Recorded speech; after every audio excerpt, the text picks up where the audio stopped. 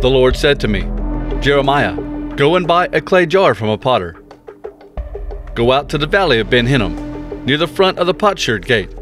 Take some of the elders of the people and some priests with you. Tell them what I tell you. Say to those who are with you, King of Judah and people of Jerusalem, listen to this message from the Lord. This is what the Lord All-Powerful, the God of the people of Israel, says. I will soon make a terrible thing happen to this place. Everyone who hears about it will be amazed and full of fear. I will do these things because the people of Judah have stopped following me. They have made this a place for foreign gods.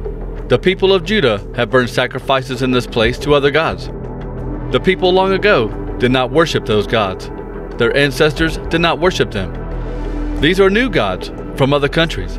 The kings of Judah filled this place with blood of innocent children. The kings of Judah built high places for the god Baal. They used those places to burn their sons in the fire. They burned their sons as burnt offerings to the god Baal. I did not tell them to do that. I did not ask them to offer their sons as sacrifices. I never even thought of such a thing. Now people call this place Topheth, in the valley of Hinnom. But I give you this warning. This message is from the Lord. The days are coming when people will call this place the valley of slaughter.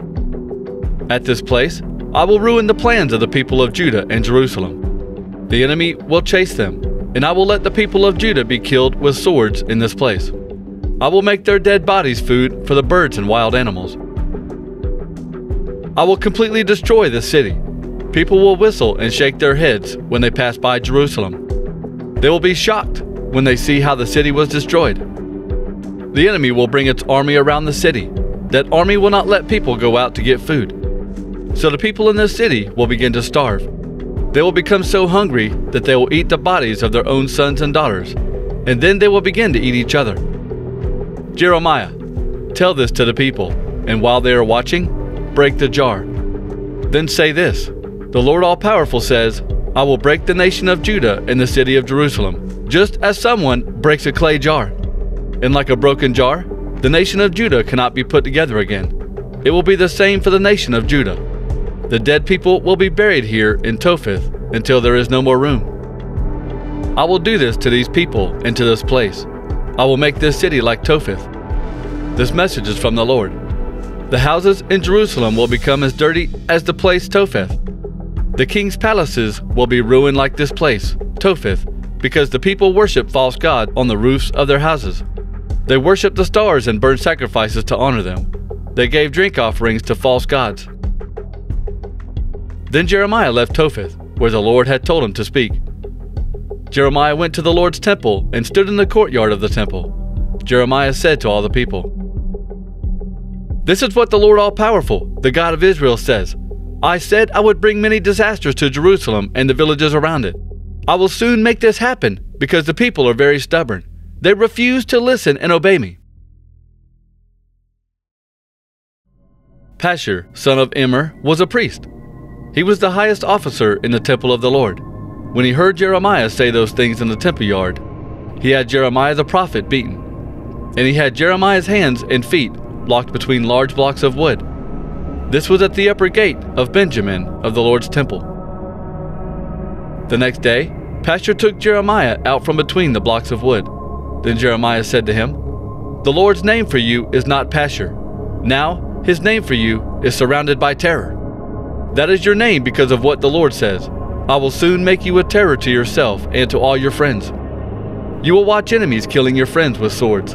I will give all the people of Judah to the king of Babylon. He will take them away to the country of Babylon, and his army will kill the people of Judah with their swords.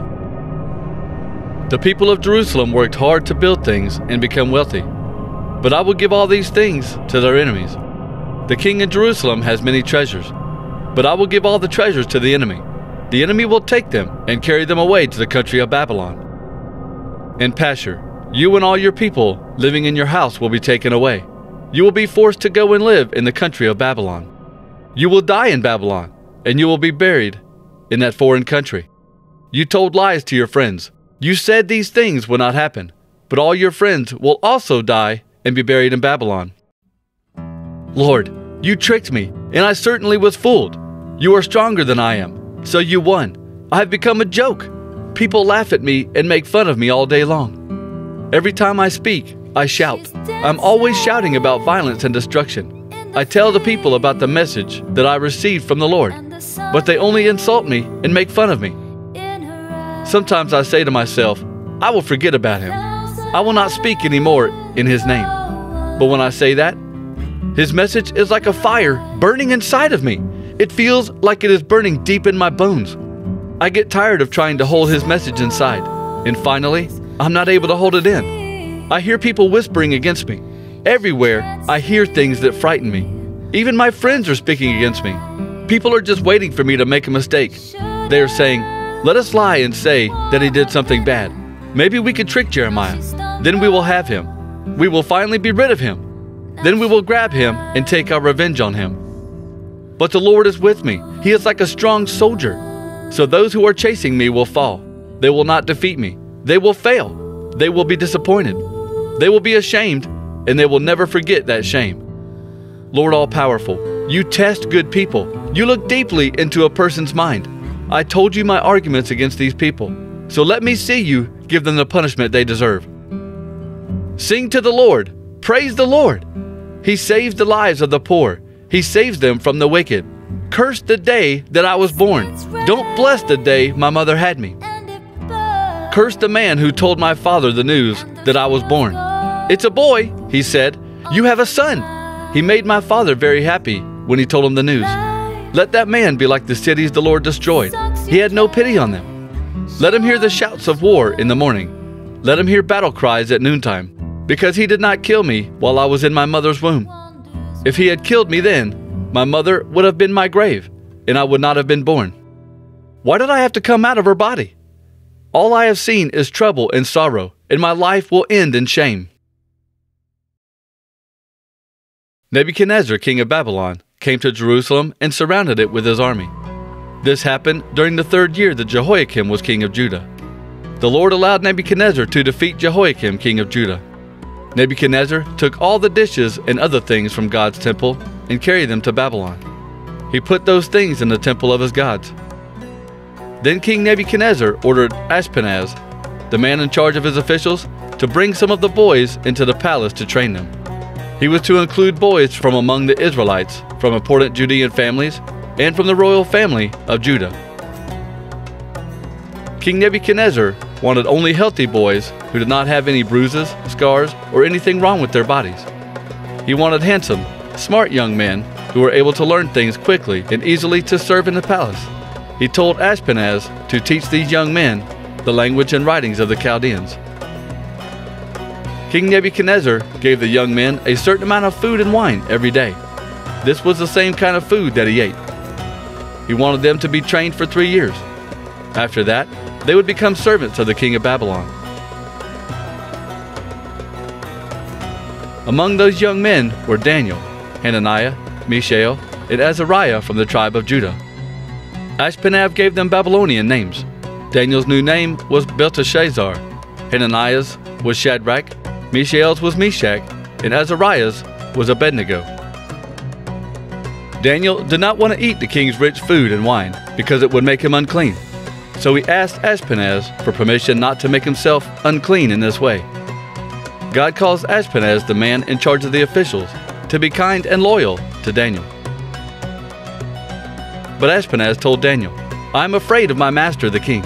He ordered me to give you this food and drink. If you don't eat this food, you will begin to look weak and sick.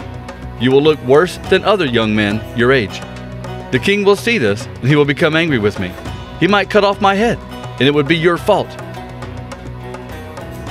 Then Daniel talked to the guard who had been put in charge of Daniel, Hananiah, Mishael, and Azariah by Ashpenaz. He said, Please give us this test for 10 days.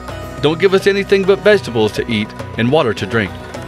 Then after 10 days, compare us with the other young men who eat the king's food. See for yourself who looks healthier, and then decide how you want to treat us, your servants. So the guard agreed to test Daniel, Hananiah, Mishael, and Azariah for 10 days. After 10 days, Daniel and his friends looked healthier than all the young men who ate the king's food. So the guard continued to take away the king's special food and wine, and to give only vegetables to Daniel, Hananiah, Mishael, and Azariah. God gave these 4 young men the wisdom and ability to learn many different kinds of writing and science. Daniel could understand all kinds of visions and dreams. At the end of the 3 years of training, Ashpenaz brought all the young men to King Nebuchadnezzar. The king talked to them and found that none of the young men were as good as Daniel, Hananiah, Mishael, and Azariah. So these 4 young men became the king's servants. Every time the king asked them about something important, they showed great wisdom and understanding. The king found they were 10 times better than all the magicians and wise men in his kingdom. So Daniel served the king until the first year that Cyrus was king.